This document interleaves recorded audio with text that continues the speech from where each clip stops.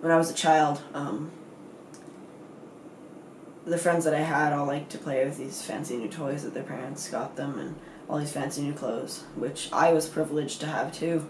But I never really got much enjoyment from those those sources of entertainment, and I never really was in with the style. It just wasn't really my thing. What I really enjoyed as a child was nature, and specifically pine cones. I don't know, just there's something about them that has this magical charm for me that, I don't know, something between me and pine cones just clicked. But they've really been a big part of my life up to this point. Whenever we'd get to nature and science, I'd always be the best because I knew everything about pine cones and trees that produce pine cones. Everything about it I just love so much. So what are your thoughts on pine cones? Well, I've really gotten a lot of enjoyment out of pine cones. They're really fascinating to me, everything about them. Even the fact that pine cones exist is a wonder to me. Just the shape, the fact that they produce seeds for other trees in that form, that beautiful structure that nature's created. It's really just amazing, and I'd just like to thank God for the pine cones that He's created on this beautiful planet.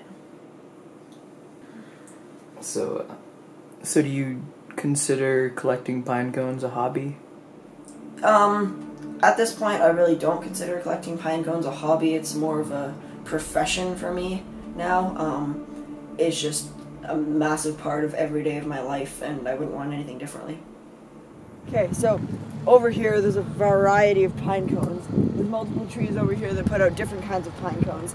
As you can see, there's the kind of pine cone like this. It's a little thinner. It's a lot smoother on the outside, but it's still a little rough. It bends a lot easier. It's not nearly as hard, and it's easily a different kind of seed than, say, a pine cone like this, where the little spikes on the top. It's a lot harder. It's a lot rounder. So environmentalists would want you to enter the field of biology.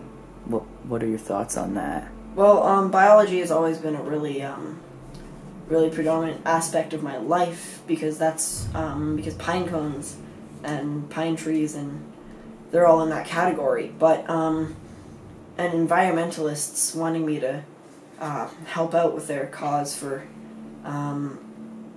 having trees kept alive. I love that idea, but I don't really want to think of what I do now as a job, because it would take away some of the creative aspect and put more of a critical aspect on it, and I feel like that really wouldn't help where I am today to get to more of where I want to be. Does your passion of collecting pine cones get in the way of relationships? Well, I would say more at this point, if I was in a relationship, it might get in the way of me doing my studies with pine cones, because that's my #1 priority at this point in my life. I wouldn't really want that to change, and although I don't have that many relationships because I don't have that steady of an income, I can't really get many jobs finding pine cones and studying them.